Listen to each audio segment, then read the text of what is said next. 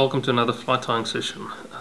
Today I'd like to show you a foam wing hopper. It's a fly that I developed about 5-6 years ago, and it's proven very successful on most of the still waters in South Africa. It's a hopper imitation. For those who enjoy fishing terrestrials, I love fishing terrestrials, this is definitely a fly that you should try.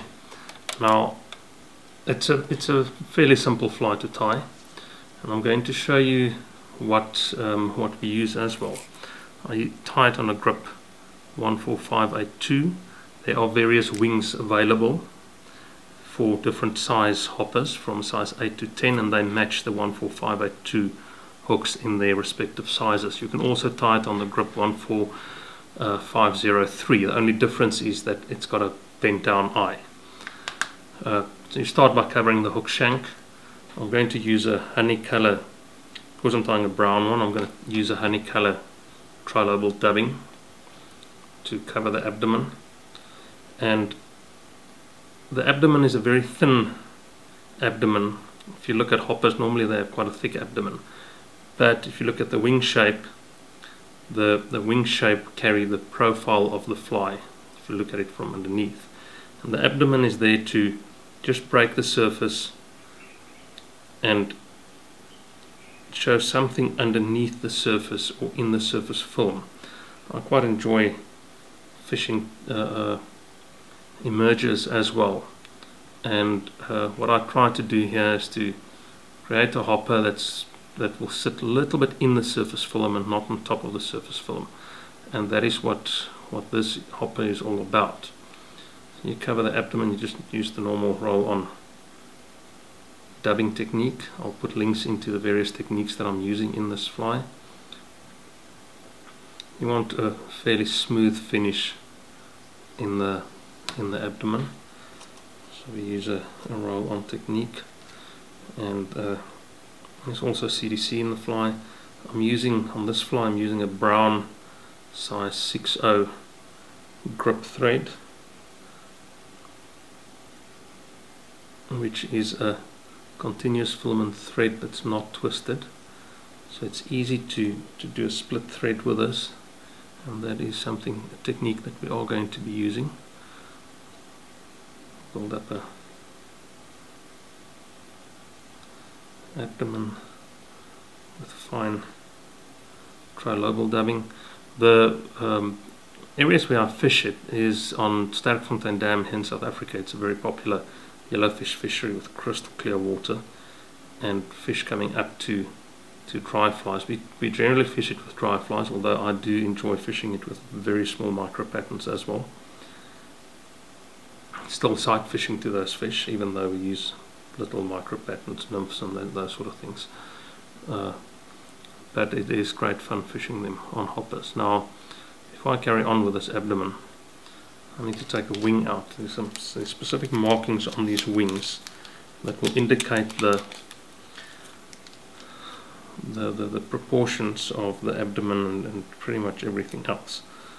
So on the wing you'll see two lines, and those two lines, this is the wing side, this will form part of the head, and you need to keep a bare hook between those two lines on the abdomen. So I've gone a little bit too far on that. I'll take a little bit of that dubbing off.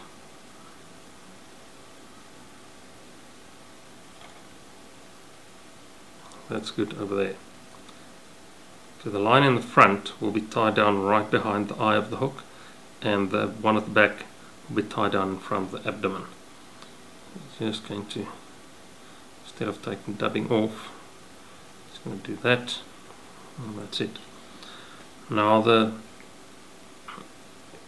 what I do before I tie the foam wing in, I tie 2 CDC feathers in on top of the hook. This just helps to keep that water a little bit away from the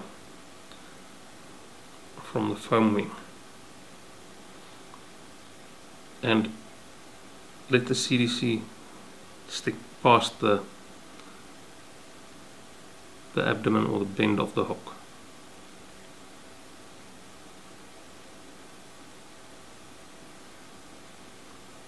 just like that.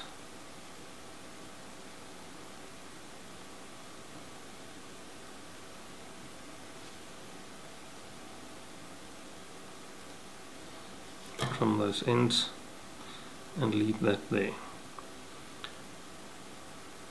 Now you come back to the base of the abdomen and we're going to tie the wing in. Wing is on top of the hook, lines to the top. Make sure the front line is behind the eye of the hook, and you tie that in right there.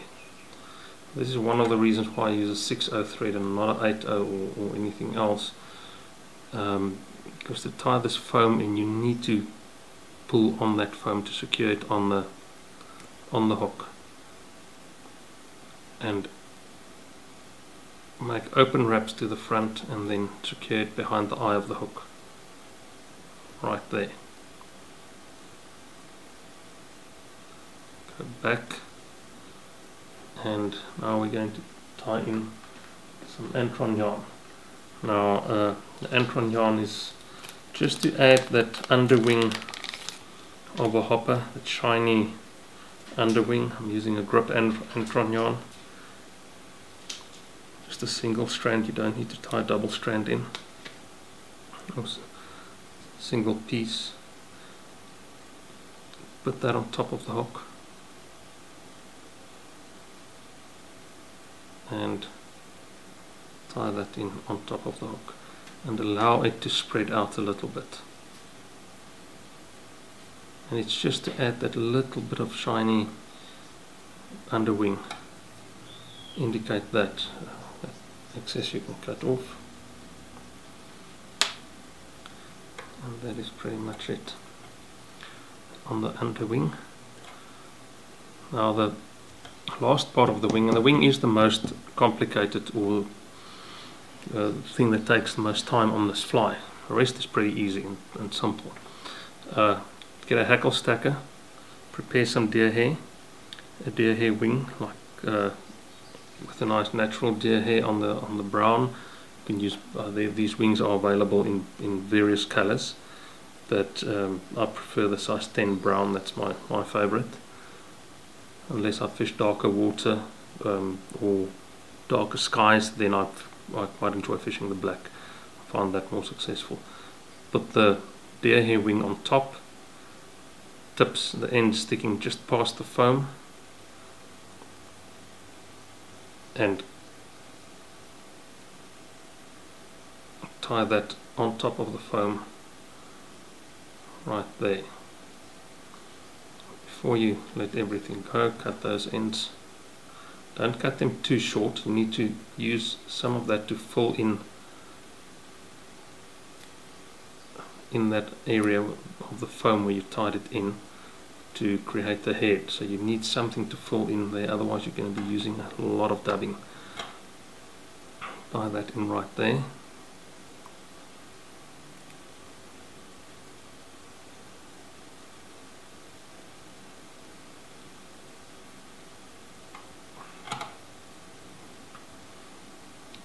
A little bit.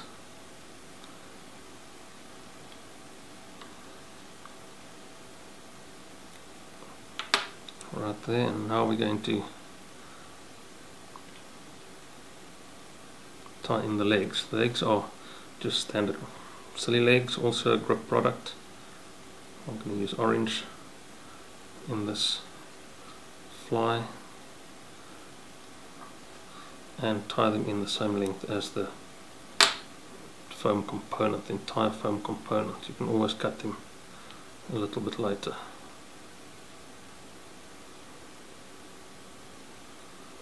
I've seen some guys use pheasant tail tied with a knot. I've seen various types of legs being tied in these. You can really play around with this fly, different colors, different materials, and so on. Last material that we're going to be tying in is CDC, and we're going to be making you're going to tie this in from the front to the back. You're going to make a CDC split thread. CDC, so you take the CDC put that in the, make sure the thread is flat, split the thread. I'll also put a link into this technique.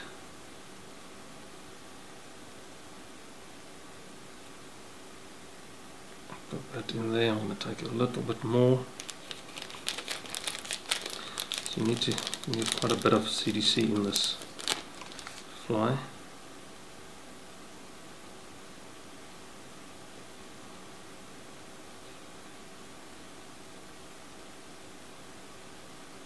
There we go, spin that.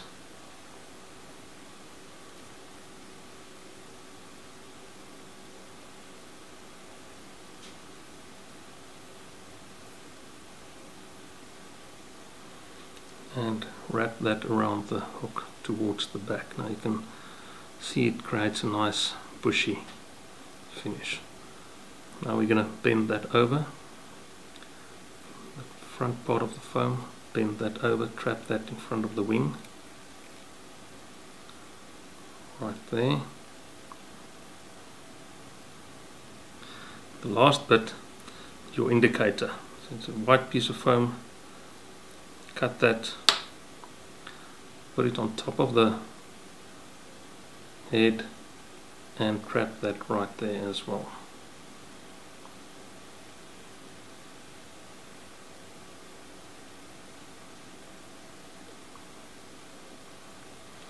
And then you just tie the fly off. A few finishes through there.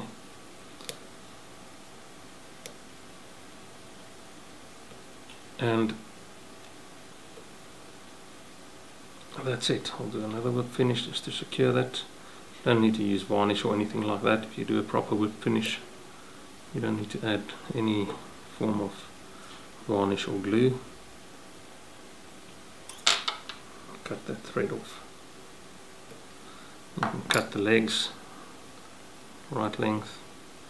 Make sure those legs are in the right position. And the white foam, cut that on top. That's your indicator, and you'll be surprised how far you see that indicator on the water. And that is the foam wing hopper. The leg is not playing along nicely. There we go. There's the foam wing hopper. Very successful fly. For those who want to fish terrestrials, try these and try them out. Please follow us, follow the channel, like the video, and keep an eye out for more of these.